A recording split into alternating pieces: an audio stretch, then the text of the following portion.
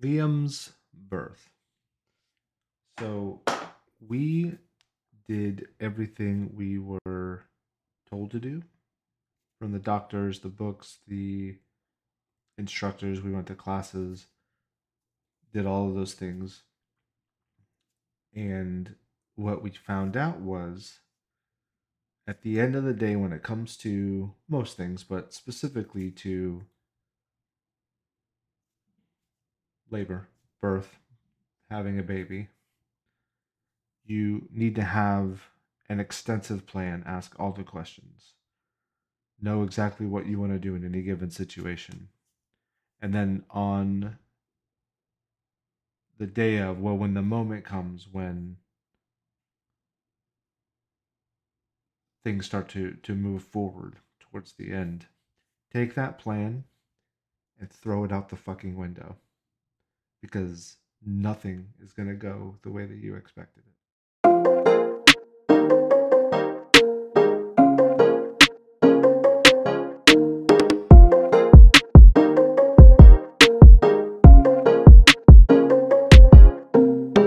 Before I go any further, I want to do the call to action section. It's the least favorite part of doing these, but apparently, if you don't ask, then less people do those things. You can see that when Twitch streamers ask for Twitch Primes, all of a sudden they ask for it and they just started getting blown up with them. So I don't like it, but if you're enjoying the content, please subscribe, toss in a like, and throw in a comment. Apparently, it really helps with the algorithm. Also, give me some feedback. Let me know what you'd like to see differently. Tell me what you want me to stop doing.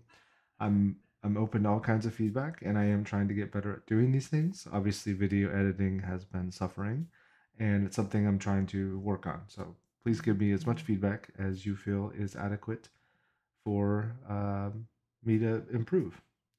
Either way, I just appreciate you being here, and I'm hoping that you're learning something.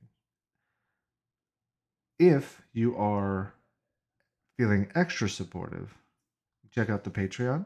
There's not a lot of extra perks there, but it's some fun, short little things that I'm trying to do for people who've added to my Patreon account, and I really appreciate them as well. Enjoy.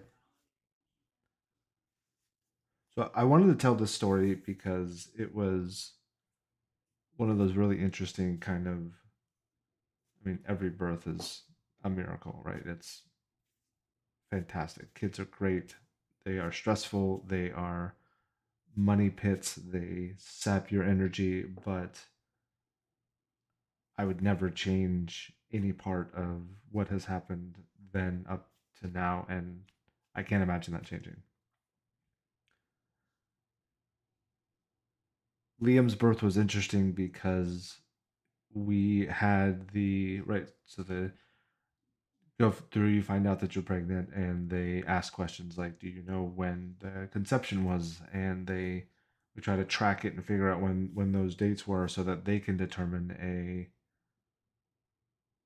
due date, a potential due date, based off of the size of the baby when they first do the sonogram and check it, and you do all those things, as well as from the assumed date of conception. And the birth date for Liam was April 6th. That was the due date. So randomly in March, we are chilling out. I'm in here. I'm playing something, probably Dota at the time. And Jess is in bed. She's sleeping. And she calls me from the other room. And I go in there and she's standing up next to the bed and is like, I need to go to the hospital. And I'm like, okay, what's going on? Type of thing. And she's kind of explaining just something feels weird. And it feels like contractions. And we know about Braxton Hicks. They talk about those things all the time in the books and the classes and the videos, whatever it is that we kind of consumed up to that point. And so I'm like, okay, are we sure? I mean, and my job is to do the double check. Are we sure? Do take a second. You want to confirm? And she's like, yeah, absolutely. This feels weird. So, okay, cool. We get our stuff. We have our go bag. We get in the car and we drive up to the hospital. And I kind of joke around in the story that I wrote. that the nurses were obstinate to it. I wouldn't say that's necessarily true. That was trying to kind of convey a little bit of conflict in it. So, in all reality, nurses were fantastic. The first nurse, however, who hooked Jess up to the kind of machines, they strap it across her belly, kind of sitting there. You see the sports, the soccer players specifically that have kind of the, if you look at the back of their jersey, you can see like this orb there. It's like a disc and it's tracking them and doing all sorts of things. Like that's what it looked like. Look at this disc that was just like on her. And they're setting up and they're moving it and they keep moving it, trying to find one, the baby's heartbeat, which they could detect, but then contractions were also something they were trying to find. And it's like, okay, clearly the baby's alive, you know, everything's looking good, but we can't sense any contractions. And Jess is sitting there. She's got no, she didn't have a mask on at the time, but she's sitting there with a little bag, and it's like the tube bags. It literally, I described it like a blue sock. But she's sitting there, and she's like looking at me, and like every time the nurse says something, she like looks at me like this lady's out of her mind. She doesn't know what she's talking about. I'm not feeling good, and she's throwing up in the bag. And I mentioned that because Jess is one of those people who, even when like she's right, we're in our 20s and she gets drunk and she's like, I'm gonna have a hangover tomorrow. I was like, I just go throw it up. It's fine. Just throw up and drink a bunch of water and you get out rid of the alcohol. Maybe it doesn't fix it, but it makes it less of a problem. And she's like, I physically can't. And I didn't know this, but she physically cannot make herself throw up. Finger down the throat, none of the stuff. She's never been able to do that. So, and she's not a thrower upper, right? She has to have like the flu to be throwing up. And I told the nurse that it was just like, by the way, like she's in pain if she's throwing up. Like this is not normal. That's not what she does. And the nurse is kind of sitting there and going through the motions and stuff, and she's just like, I can't see anything, so I think it's something else. And they're kind of going back and forth with a couple other nurses about those things. And I mentioned like one of the nurses did tell me like it's not all that unusual for first time mothers in their third trimester to be like, oh, I need the baby's coming. You have help me induce it. Penalty. And it was funny because like there was for a second I was like I don't think Jess would do that. Like she's checked all these boxes up to this point, and yeah, she's been miserable. The third trimester is not fun. I didn't experience it, but I could tell just through being in that general area. Like it was not a fun trimester. Even with Nora, it was not a fun trimester.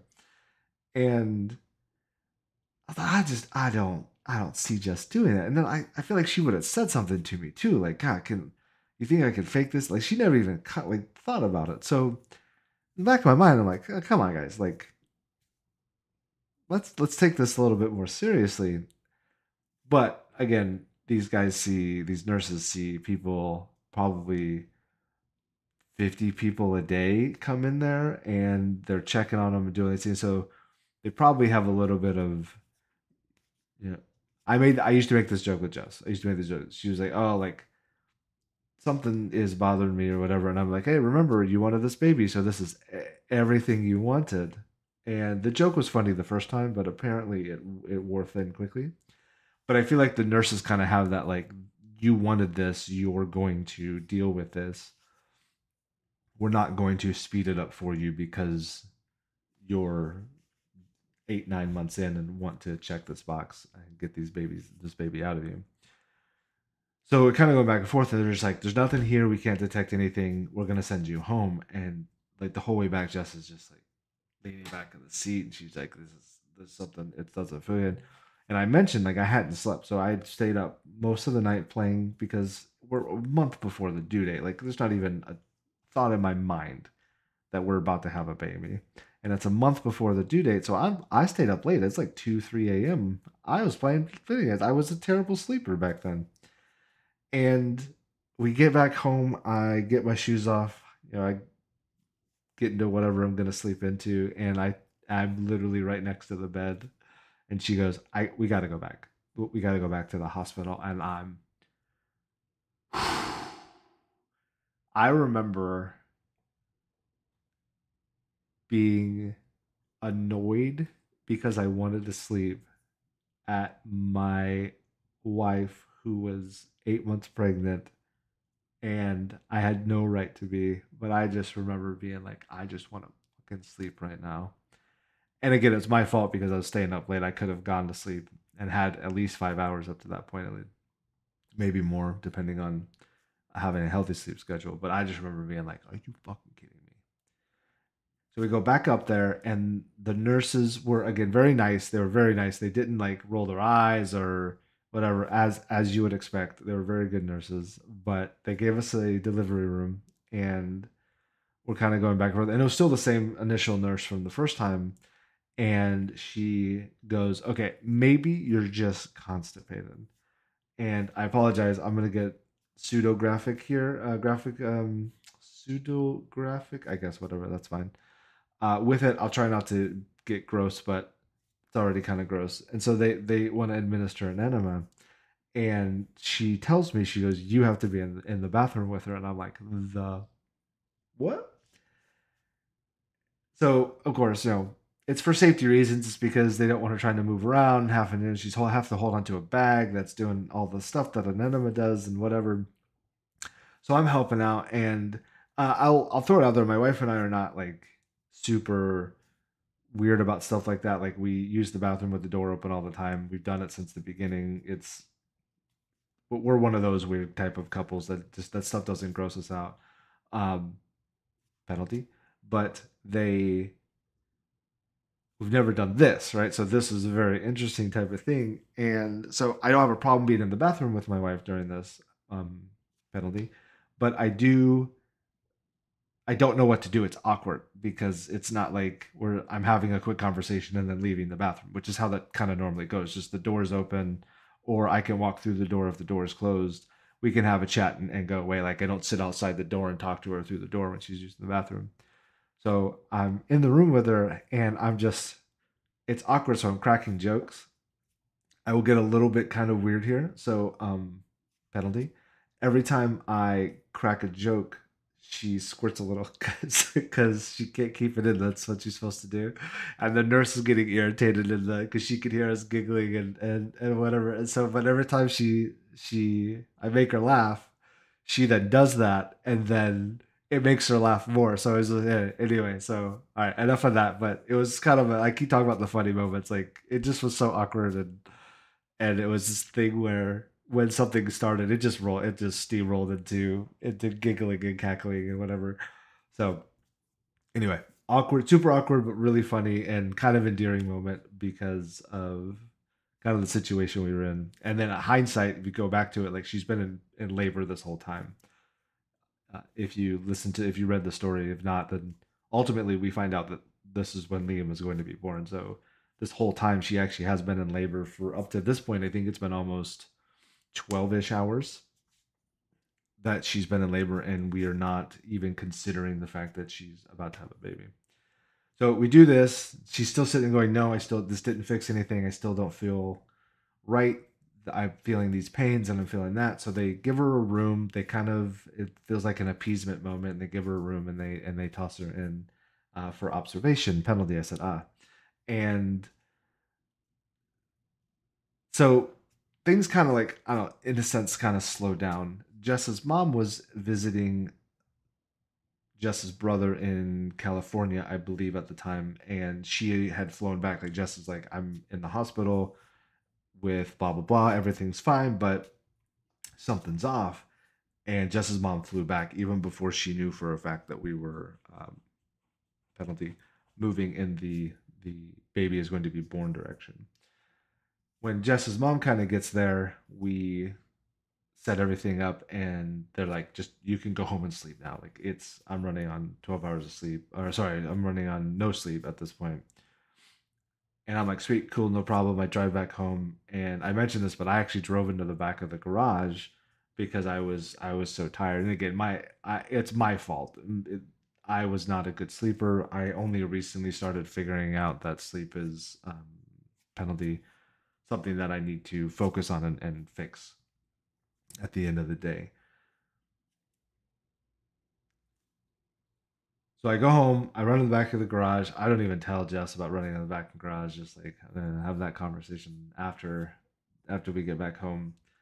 I go in, I shower, I sleep, and I get a couple hours of sleep. It was nice, but I started getting texts, and Jess was needing help moving around the hospital room, the delivery room, and Jess's mom was just not able to do that. So she's like, "I need you to come back and help out."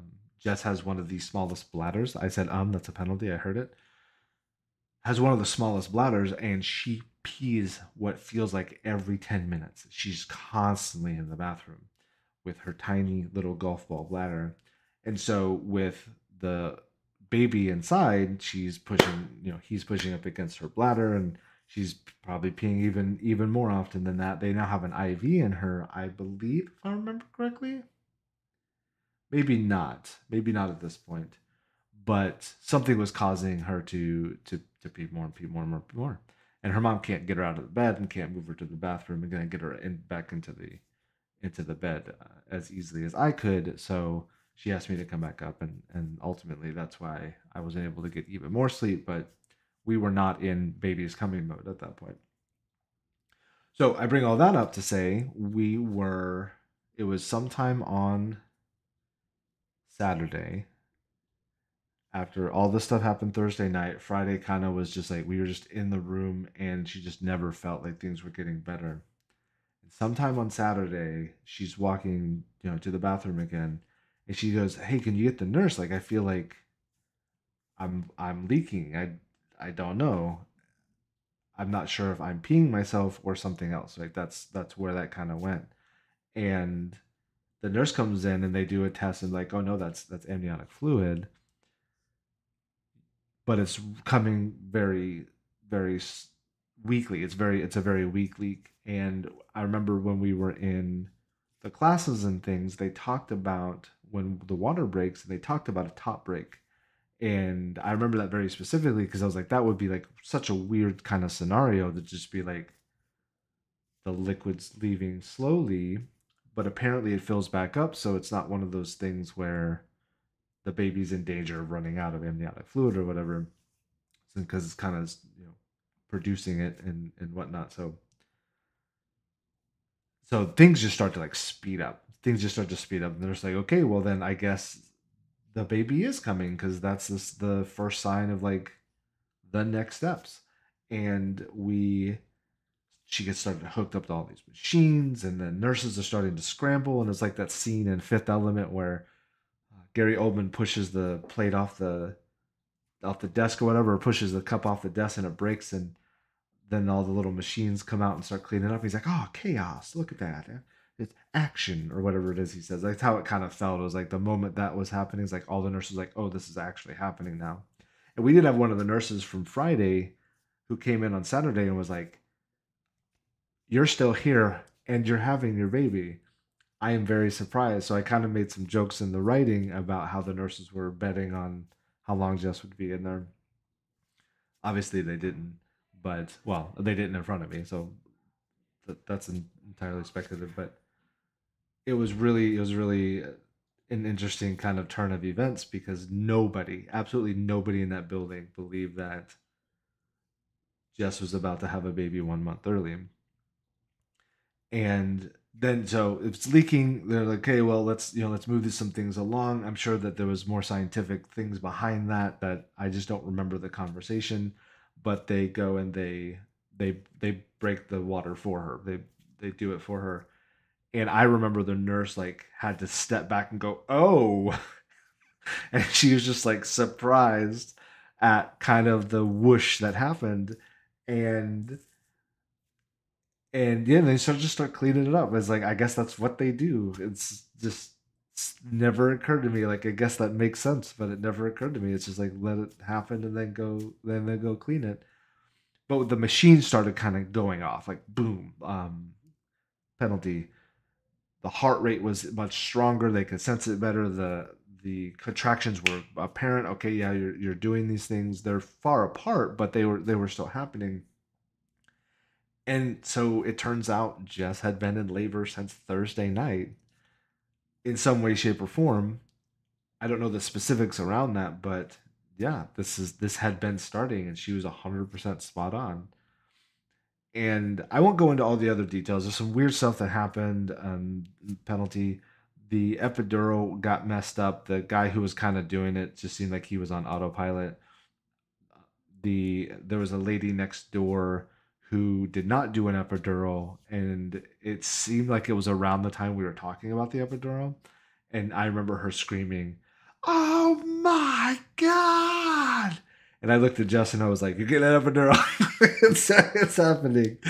It was so funny. The timing of it just seems so pertinent to it, and then just a bunch of other things. The epidural wore off because it wasn't done very well, and she could actually feel the doctor stitching her back up because there was, it's not an episiotomy because I think that's when the doctor does it naturally, but there was a tear and she could feel it. So she was feeling things toward the end that she was not expecting to feel. And I know a lot of people do natural birth, so I don't know the specifics around that, but I could not imagine myself pushing a baby out of any kind of orifice without literally deadening my body, because that just sounds absolutely awful.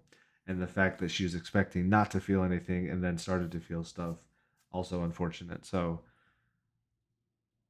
the whole week was just this wild ride, and I wanted to tell the story from the end where things had kind of calmed down and Jess was actually able to relax and sleep, and she slept hard when she was in there. And I'm just sitting there holding little Liam. He's moving his hand around, and his eyes are closed and his mouth is open because they're all mouth breathers when they're born. It's adorable. And I remember, so I tried to do something nice for Jess. The nurse was coming in periodically, and we were trying to feed Liam. So obviously Jess has to be a part of that. And Liam, as a technically he was a month old, so it's kind of a preemie. He's a big old preemie. I think he was almost 8 pounds. So like, I brought up the conception date and the due date early on. It's entirely possible that they assumed a different date based off of his size and got it wrong. So it we tell everybody he was a month early, but he was a massive 1 month early baby, which is not uncommon. I don't think that that's not that that that's that is that rare, but he might not have been a month early. This might have been on time. So we kind of go back and forth about did we get the dates wrong at the beginning anyway. That being said, he wasn't feeding correctly. I said penalty. I think that's at 6 now or 7.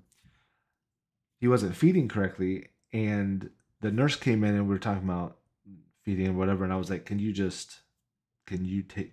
it without us this time with the formula or whatever? I want to let her sleep. And nurse is like, yeah, no problem. And she goes, okay. So apparently with IVs and a bunch of other things that were going on, Jess's legs swelled and she needed to get up to move a bit for it to not get really, really bad. Um, and take the penalty, the the pain meds that she was taking, whatever it happened to be, Tylenol or aspirin or something stronger. I don't remember. And I was just like, no, no, no, don't. I just want to let her sleep. And Jess woke up like, why the hell did you let me sleep? She was in so much pain because of her legs had swollen. They were massive from the fluids and stuff that they had put in her. So I tried to do something nice, and I just didn't think about it, and totally made probably what felt like 2 hours worse for her. So yeah, yeah, I made a lot of mistakes during this time, but we powered through, and it was a wonderful day. It was a wonderful experience despite all the hiccups, and we got little Liam, who is now 8 years old and a third grader, and he is a spicy little boy. So that's the story of Liam's birth without too much detail. I know I went into a little bit there, but I felt like it was pertinent for the humor of the story as well as the drama of the story. But there are other things that went on, and don't want to go drone on too much. Oh, one other thing. There was one other thing. There was a period where when Jess would push that his heart rate would stop. And what was happening was the umbilical cord was up by his head, and when he would push into the umbilical cord, and it would cause the problems that it was causing. And there was a moment where they're like, we might have to do a C-section, and we're kind of going back and forth on what that looks like, having those conversations. Again, it was a part of our plan, and it was something we had already talked about, so we'd had those discussions. But that was the other part. That's the moment that Jess started to get concerned and scared about additional problems that could be happening, because she didn't understand kind of what was going on. So yeah, that was the one additional scary part. But that was more towards the end, and the doctor was not even there for most of it. The doctor wasn't there. The nurses did everything. They were fantastic, and the doctor came in for the final pushes, and everything was great after that. Liam did not have to be in the NICU for any reason, and he, other than feeding, had a pretty normal first week or so. We figured out the feeding, and then he was a really good sleeper. Again, that's a normal thing for preemies, they say. So there's a possibility that he might have been, like I kind of mentioned, I said, that's like nine penalty, that he might have been preemie, but also again, to go back to the date, we don't know. He's either a massive preemie or he was a tired normal newborn. So anyway, that's the story. I wanted to share it. I thought it was such a great idea, and I'm gonna do Nora's eventually because there were different things that occurred with Nora's, and we'll. I think that that'll be fun. I don't know that that'll be next week or not, but we will do Nora's birth eventually. Thank you all for hanging out. Have a good day. Have a good week, and we'll see you next time.